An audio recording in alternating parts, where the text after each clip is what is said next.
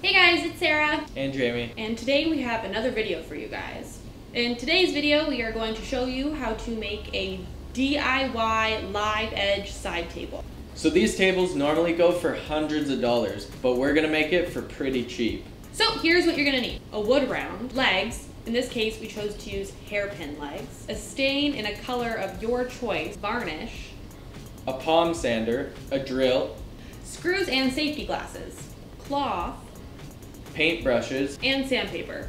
You can get your wood round either at a store, an auction, you can get a chainsaw and cut your own. In this case, we were very fortunate and my sister actually supplied us with 3 different wood rounds. Step 1, pick which side of the wood round you want to be visible and then sand it.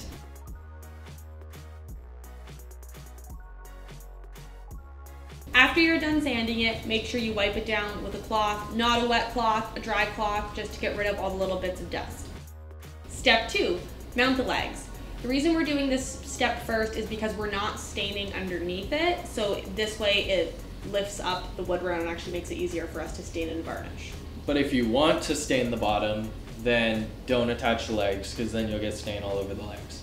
In most cases, your wood round may not be completely level, and that's okay. Ours was not either. We first attached the legs, realized that it was wobbly. Now we did test this not only on our deck surface in case our deck wasn't completely level, we did bring it inside the house as well. And then Jamie just used some washers to level out that leg. If you wanted to, I guess you could try to level it out, but then you could just end up hacking the whole thing up. We didn't want to chance that. Once your legs are mounted, we stained it. The stain actually came out darker than we initially wanted, but hey, it still looks good. And then in the process, we also decided to stain the edges since the actual bark wasn't still on the tree. That's sort of a personal preference thing. If you have bark, you might not want to stain the bark. It might be hard to stain the bark.